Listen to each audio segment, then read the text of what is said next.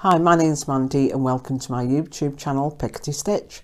Today I have some sewing, knitting, crochet and a quilt to show you.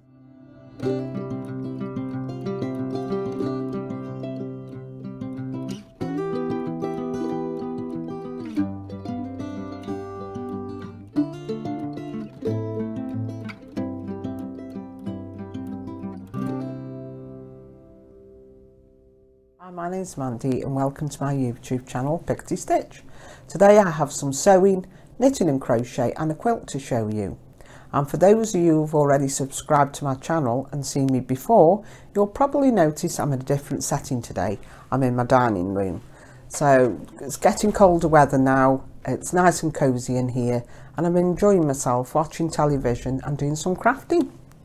So this time of year I usually start to make gifts for my grandchildren for their Advent presents.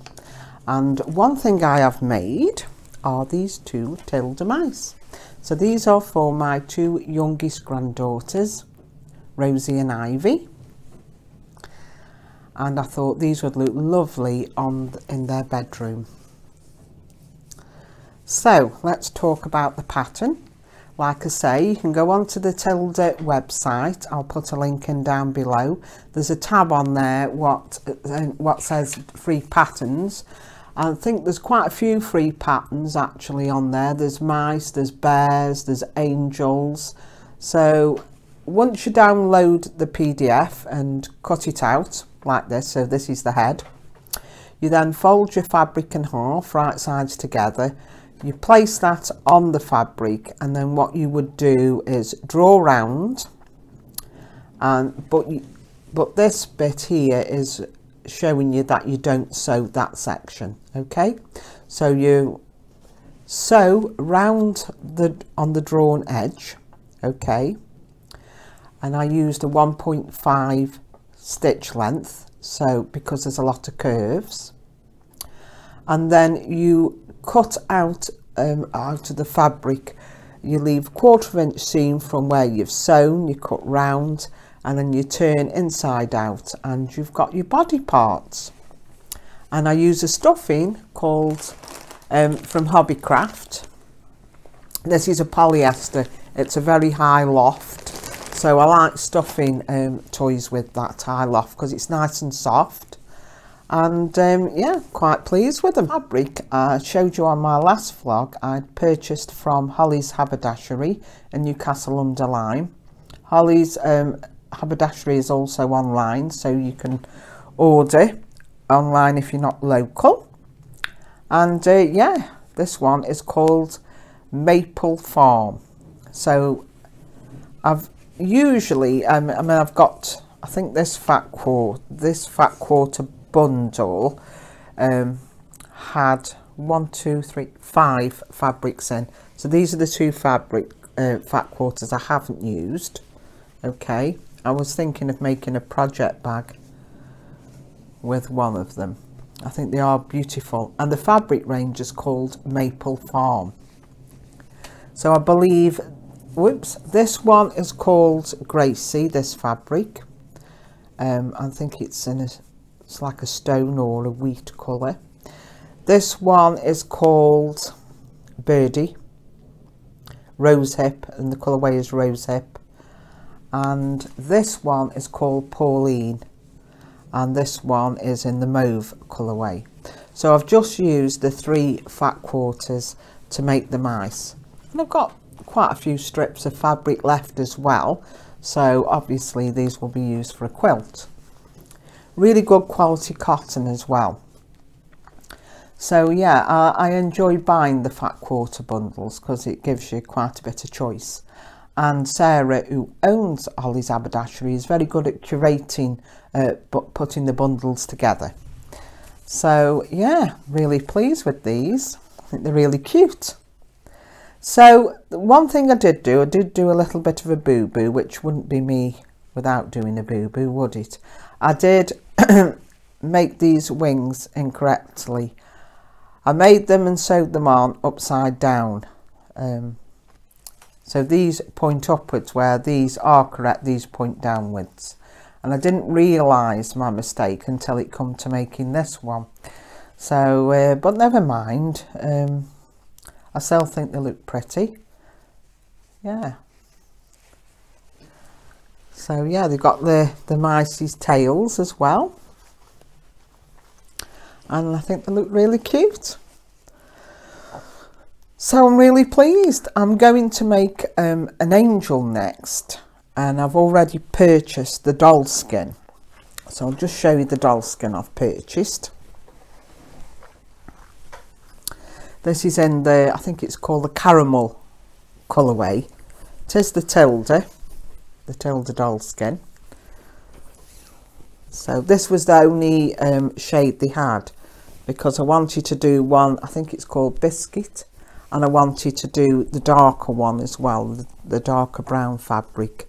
So I wanted a range of different skin tones. And I have seen a lot of people use, like, you can buy the special Tilda wool for the angel's hair. And some people will use mohair as well for the hair. But I've got some of this funky fur wool. And this is like a silvery colour. And I thought that might, it's blowing out a bit, but I thought that, if I bring it back, maybe, yeah, that's a bit better. I thought that might be a bit of fun for make the angel's hair. So hopefully next week I'll start on that project and I'll be able to show you how that's turned out. I used, it's a little pot of screen print paint I've got for fabric, and I just dipped some pins in, the ball end of a pin. So something like that. I dipped it in the paint, tried it on some spare fabric first, and then obviously I then put the eyes on. So yeah, I'm really pleased. I think they look really pretty. The one thing is that it did say to use some embroidery floss for the nose, and it said to use 6 strands, which I did on this one, and I thought the nose looked a bit too, it was a bit too bulky, so I only used 3 strands for this nose. So this one's got a slightly smaller one, but there they are. And I think when they open their advent presents, I think I'll make this day 5. Well, the baby won't be able to open hers, but my other granddaughter will. So I think they look really pretty. So there we go, 2 angel mice.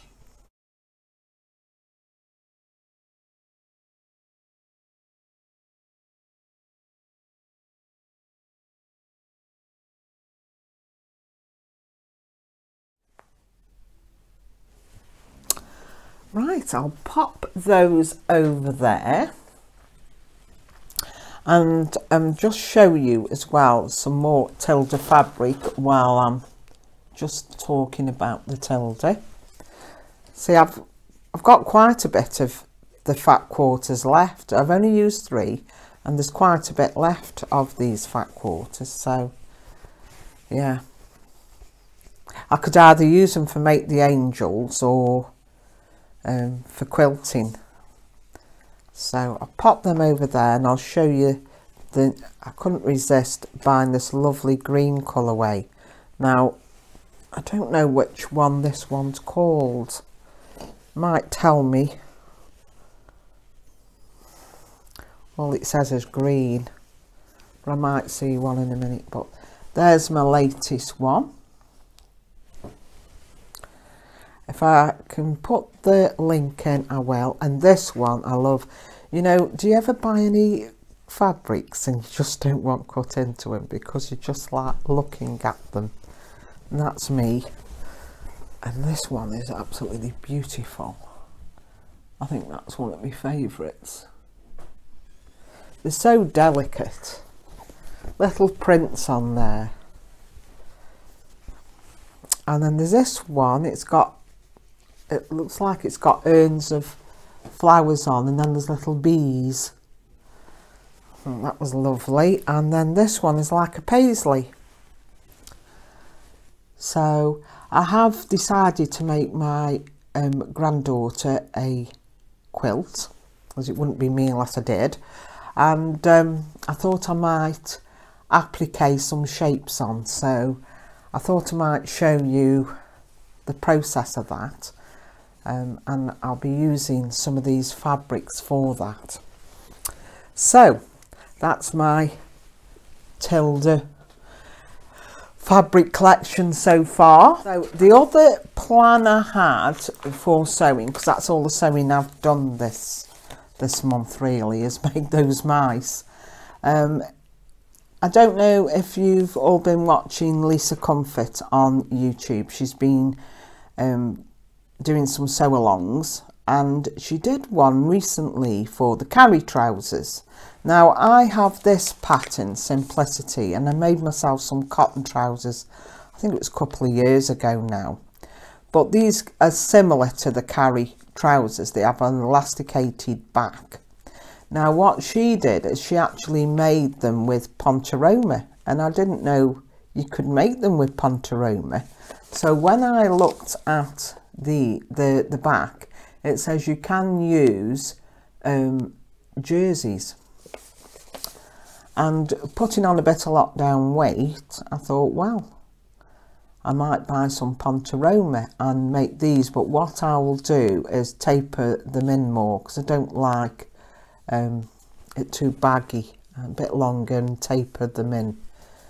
And yeah, I think that will help with the, you know, the fit and everything. So that's what I plan to do. So I'm on the lookout for some black pontoroma, so hopefully next time I vlog I'll have these made in the pontoroma to show you. And also I've purchased and downloaded the Morris Blazer by Grainline Studios. Now I don't know, so a couple of vlogs back I showed you some lovely blue scuba I'd purchased to make a jacket with, and it was a butterick pattern, and I didn't want to cut into the blue scuba because obviously it was expensive, and I wanted to have a practice first making this particular jacket because it's made of a stretch and it had a notch collar. And I made one in some blue jersey, I had some blue pontoroma I had left over from a dress I made, and then I made another one in scuba because this is the fabric I've got as a scuba, so I give that a trial run. But I couldn't quite make out where the notches were on the pattern. I couldn't see very well, so I've decided I'll download the Morris Blazer and give that a whirl. So I'm hoping to make the Morris Blazer, so I might buy enough black pontoroma to make these trousers and the Morris Blazer, just to see how that is. Now if the Morris Blazer is a good fit and I like it, I might extend it down and use it for the scuba. So hopefully I'll have a couple of makes to show you next time. I've also had this pattern in my stash now, I think for about 3 years, and I've decided I am going to make this up. Now I don't chose my fabric yet, what I'm going to use. I've got lots in my stash, so I'm either going to make one colour, such as this blue one, or I might make 2 different colours. So I haven't quite decided yet. So hopefully next time I'll have a dress, trousers and a blazer to show you. Okay, so the next thing I wanted to talk to you about is some knitting I've done in some crochet.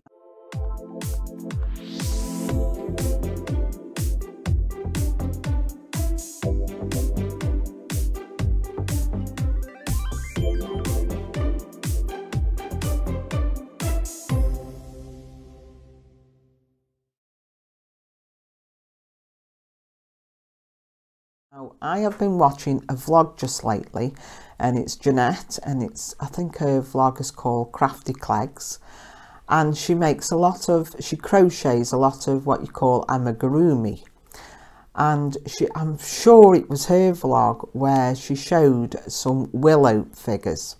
So willow is basically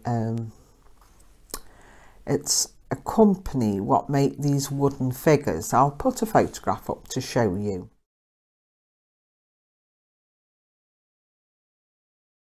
And then there was a pattern which I purchased via Ravelry to make my youngest daughter, who's just had a baby, a couple of willow figures. I don't know what possessed me really.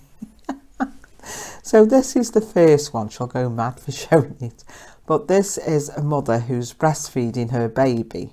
Okay, and I bought some Amigurumi cotton. This is double knitting cotton, but the crochet hook is a 3.5, so I found it quite tough on my fingers to use a thicker yarn with such a thin hook. But I've enjoyed doing it, don't get me wrong. My daughter thinks it's a little bit surreal, a bit weird, but yeah. So the baby has got dark hair, so I've done it as much as I can to real life. And the blanket, they suggested in the pattern that you used an embroidery floss. I think it was 3 strands, and the pattern is the Call the Midwife blanket. So we have a series in England called Call the Midwife, and apparently this blanket featured, this pattern featured in one of the shows. So it's called, you can get lots of free tutorials on YouTube showing you how to make Call the Midwife blanket. I might make one actually for the baby, but I hadn't got the patience to crochet in this. So what I did is I ended up just crocheting it out of some pink sparkle wool I've got. So that's that, and then I've got to do the hair for this. This is a little girl, so this is her daughter, and she has got curly hair, so I curled the hair, and I've just got to straighten that up, cut it so it's nice and neat, and then I've got to put some bunches in it, and there's some little flowers I've embroidered on. Now in the pattern this little girl had a teddy, but unfortunately I just haven't got the patience to crochet such an intricate so should I say piece.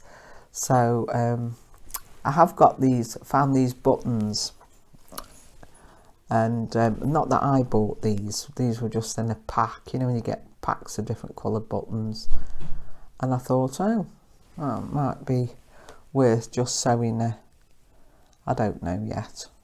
In the pattern it's they've got a backpack on, but I haven't got the patience to do that. But there we go. I've crocheted the willow tree figures, so I think I'm going to put some bows in this little girl's hair, and perhaps sew her arm round her mum. So, but my daughter quite can't make up her mind really what she thinks of these, and I don't know what possessed me, but anyhow, there we go. So I think that might be my last attempt with Amigurumi. But I have got these little Amigurumi balls of wool. These are double knitting cotton, and I thought I might crochet some face cloths for advent presents for my girls. So there we go.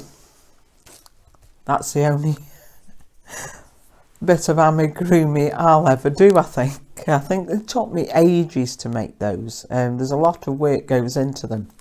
And hats off to anyone who manages to do it, because I think it's marvellous. So my next make is a little crocheted matinee jacket. It's blowing out a bit, so I'll bring it back a little bit to show you. This is made out of Robin double knitting, and it's from their Sparkle range. So basically you crochet a yoke, and then you separate off for the arms, and the rest is crocheted as one, the body, and then you rejoin your rejoin your yarn to crochet the arms.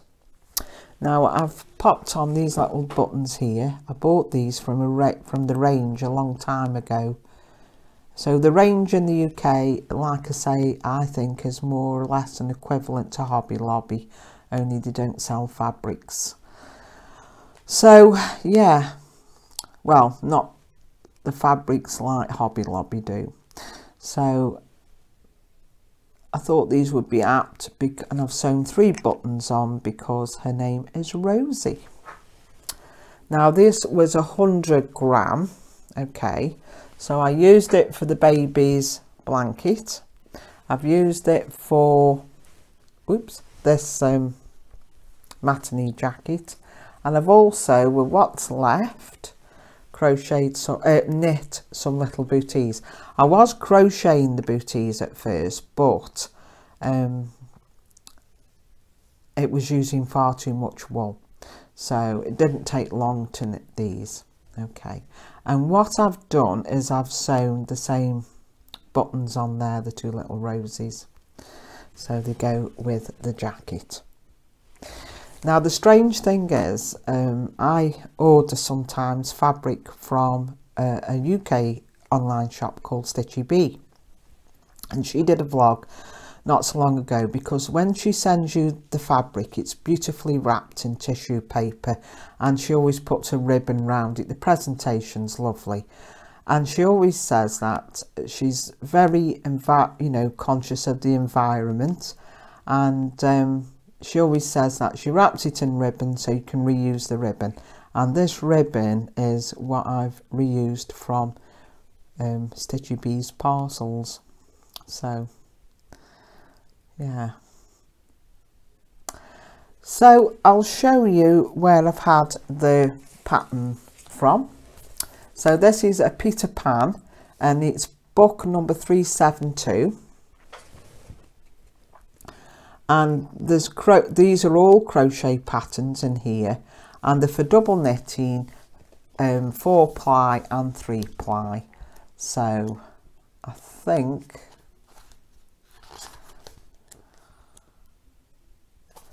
yeah, so mine was on page 32, and it was just the simple cardigan there. I think they've got 4 buttons, but I've just used the 3 because they are quite heavy. These little roses are, they're like pearlised.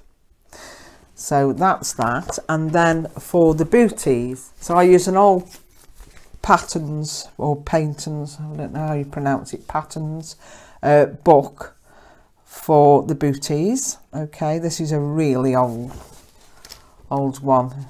I've had this years. And this is the pattern for the bootees. I would like to make next this little cardigan. It's like a little ballet cardigan, and this here is edged in like a lace or a tulle, so I thought that would be pretty. And also we've got a bonnet, and on the other side I've seen these mittens I like as well. So yeah, I thought that was something on it. It's a little bee. But is it a bee? Yeah, a bee and a flower. So that's what I'd like to do next, and they're all little gifts I can put in their advent present. So my next make is another cardigan for my granddaughter. Now she's age 3, going on to 4 soon, so I made the size 4 to 5. It made sense, that did. So again, it's an old pattern, it's a Patons. This uses quite a lot of yarn up. Now usually if I'm going out somewhere and I see some yarn, I will purchase 200 grams, and I know that will get me either a jumper or a cardigan for an age, for a child of 3 years of age. But like I say, I did run out, so I ended up using 3 balls. Now this is the 3rd ball, that's how much I've got left.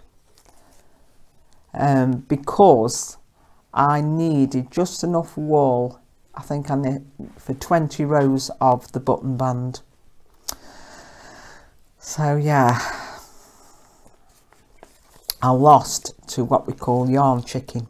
So this is an acrylic, it's Robin double knit in the sparkle range, and I thought it'd be really lovely to make a cardigan in this red for Christmas. So the sparkles are red as well, they're showing up as if they're silver but they're not, they're actually red. Okay, the shade is 5724 because Robin don't name their colourways, they just give you a number. So I don't know what I'm going to do with this. I could perhaps make the baby a matching cardigan, I don't know yet. But this is the actual cardigan. So I'll hold it up for you and show you a bit better. I love this pattern, but like I say, you can tell by the way it's bumping up and everything that it would take that extra yarn than if I'd knit it, just knit and purl. Now this is what you call knit flat, and this is how we always used to knit, where you'd knit your sleeves separate, your back separate and your fronts, and then you'd sew them all together. So this is what we call a raglan shape, and what I've done is, if you look at the pattern, the raglan is a lot thinner, okay, and I like to show the raglan. So what I did, instead of, if you were shaping with raglan, say on a sleeve, you would knit one, slip one, knit one and pass that slip stitch over. You get to the other end of your sleeve, and to shape the raglan on the other side going the opposite way, you would knit two together and then knit one. Whereas what I've done here is I've knit 2 stitches first before I started any shaping of the raglan. So it gives me a thicker raglan, which I prefer because I think it looks far neater and pretty. So, and that's the back, you see. Really is going to be a very warm cardigan, this is. And the buttons I purchased from a garden centre. I'd seen these and they're actually not showing up quite how I'd like it to. Got no paper to show you behind, but if I put this behind you might just see it's a heart shape. So they are plastic, because at first I thought they were glass and I thought, well, that's useless because, you know, they'll break in the washing machine, but they are plastic. So I bought these red sparkly buttons because little girls, they do love, they love a sparkle, don't they? I do too. So that's the Christmas cardigan. So that's another little Advent gift. Okay, so the next thing I've got on the go, whoa, just about to lose my wool, is the Latte coat by Lisa Chemery. And for those of you who've watched my vlogs, you know I do enjoy knitting Lisa Chemery's patterns, and I hope I haven't butchered her name. I do apologise if I have. And her website is called Frogginette, and you can either purchase her patterns off her website, and I'll put a link in down below, it's Frogginette, or you can go onto the Ravelry website and purchase a pattern from there.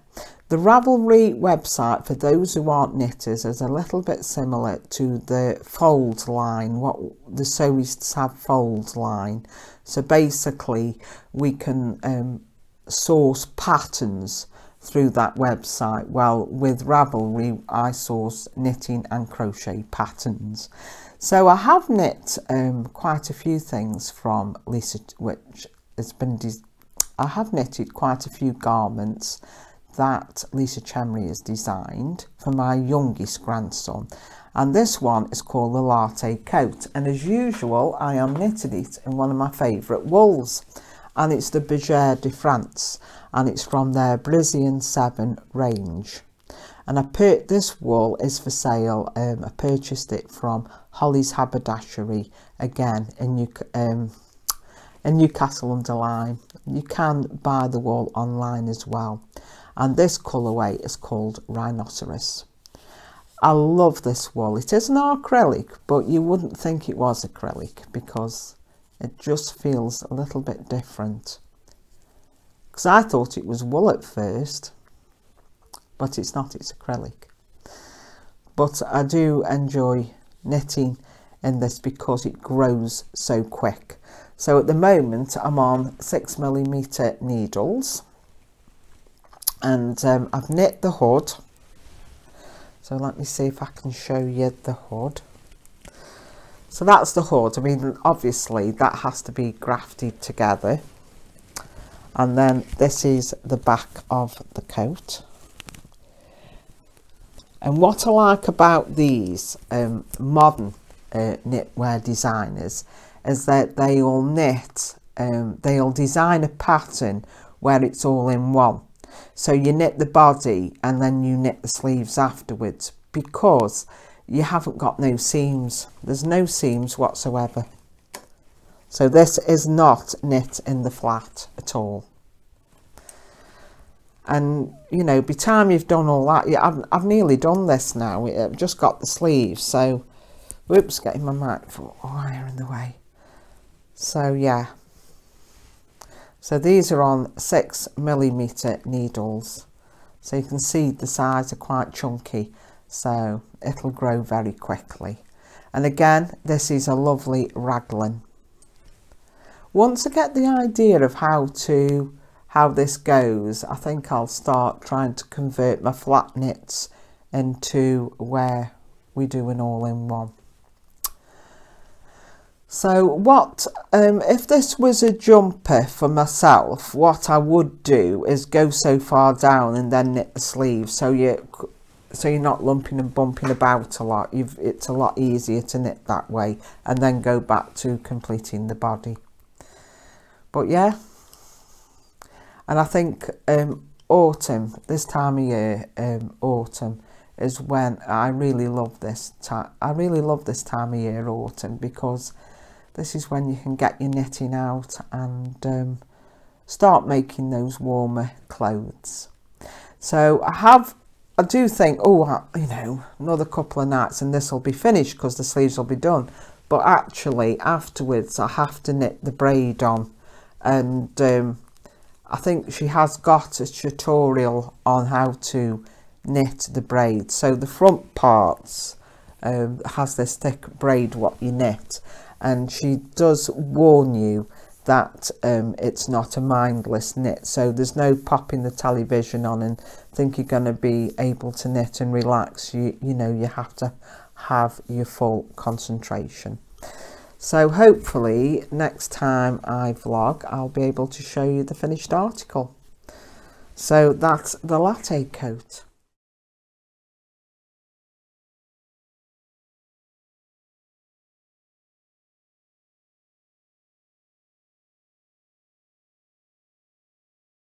So a little idea for an advent gift. And these are, I bought a panel, again from Holly's Haberdashery. It was a long time ago, and I think it's called Scandi by Makower. And basically it was a panel and it had these shapes on. There was a heart, a circle, a star and a bird.